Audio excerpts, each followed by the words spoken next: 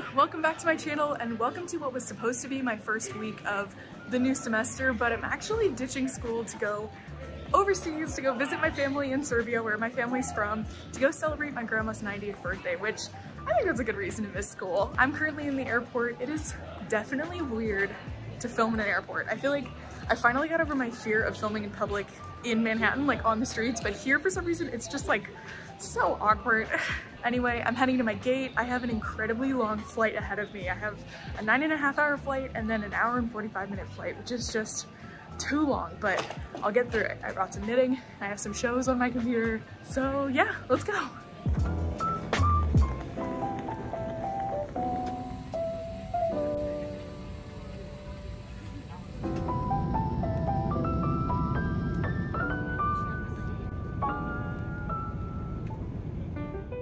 When I finally landed in Belgrade, my parents came to pick me up at the airport.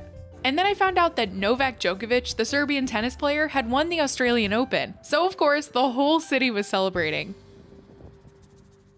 The next morning, we visited my baka and spent the entire day together just hanging out and eating a home-cooked meal that she prepared for us.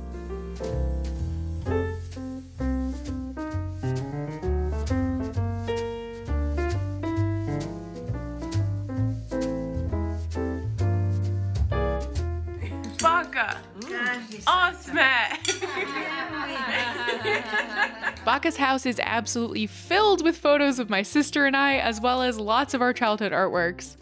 We ended up just having a really chill day, relaxing, adjusting to jet lag, and enjoying the Turkish delights that I brought from my layover in Istanbul. The next day was my dad's birthday, but before his birthday lunch, my mom and my sister and I ran some errands and explored Belgrade's downtown area. It even started snowing, which was a really fun surprise.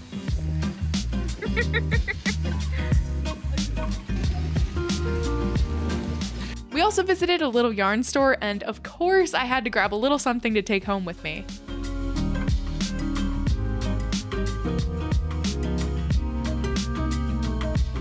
We also got some candles for our week of birthday celebrations.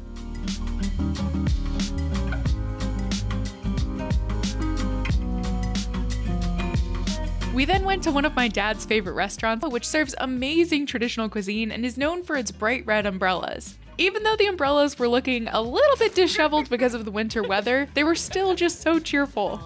My dad ordered a pork shank on top of a huge pile of sauerkraut, and I think he was really happy.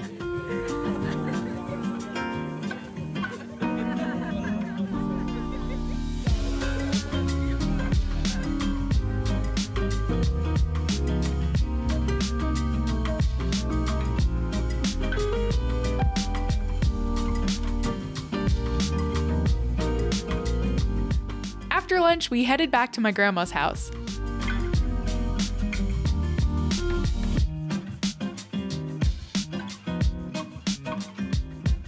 And she made us an absolutely amazing sour cherry pie.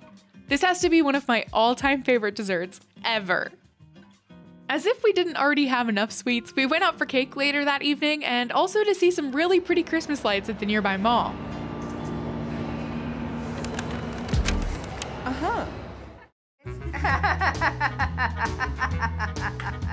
The next day, Baka taught my sister and me a traditional cake recipe, and we all baked together.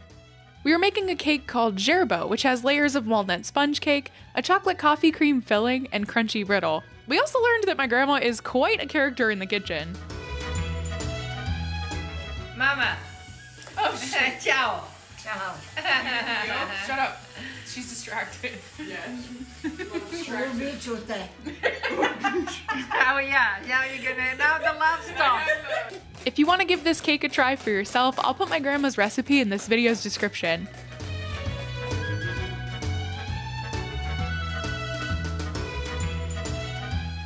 Oh, smack! She's so brutal.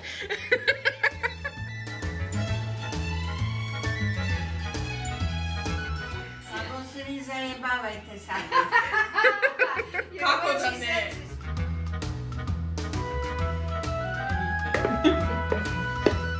Tako vidiš. Okay. Neću Sigurno? Sigurno. Nije problem? Ma jo.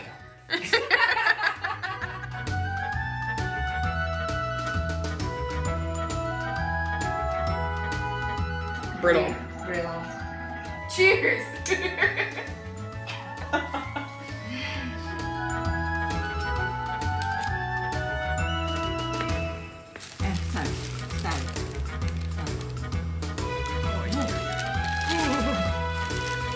Bravo, Saczka.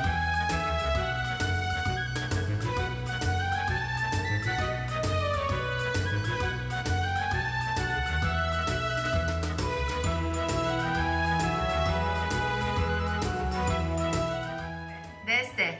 Šta ste radili? Tortu. Torta. ZERBO. ZERBO torta.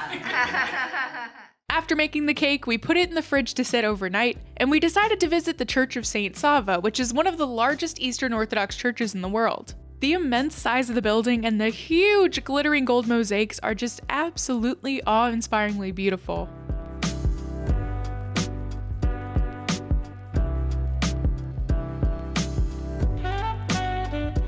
Even though I'm not a religious person, this church still holds a really special place in my heart because I've been able to come visit it throughout my life and see the various stages of its construction. When I was a kid, the entire church was completely plain white inside with no mosaics on the wall whatsoever. The last time I was here, the mosaics were finally finished, but the floors were still under construction.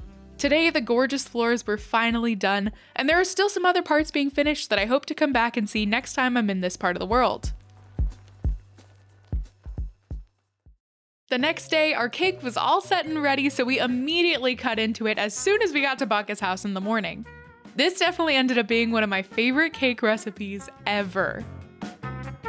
Then we took Baka out for a surprise activity to celebrate her birthday. Pozdrav za Rajana. Baka has really fond memories of visiting Las Vegas, so we all thought it would be fun to visit a new casino in the area and to play some slot machines together, and we had a blast!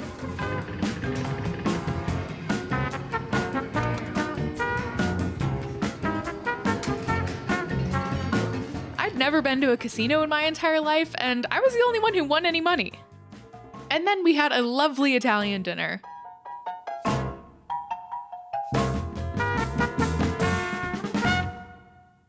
The next day was Baka's actual birthday, so we all surprised her by showing up to her house in matching t-shirts that I made for the family.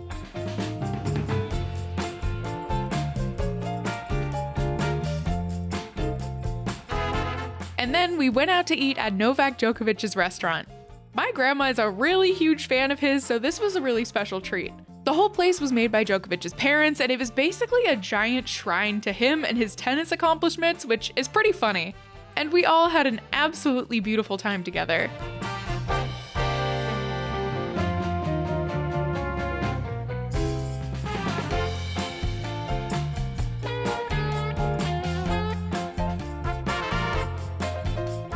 Happy birthday! Bravo! Ajde. Bravo.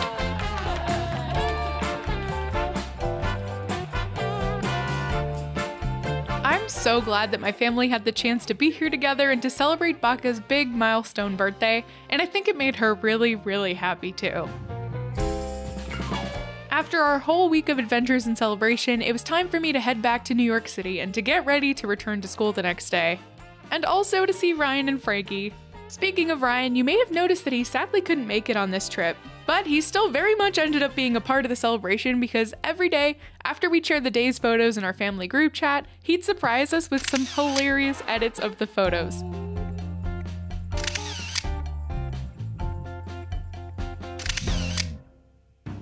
He even went so far as to add himself into that clip that you saw earlier, which is just absolutely hilarious and probably took him an incredible amount of time to make.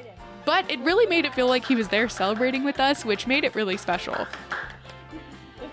Wow, that's a lot of smoke. I think the candle's lit.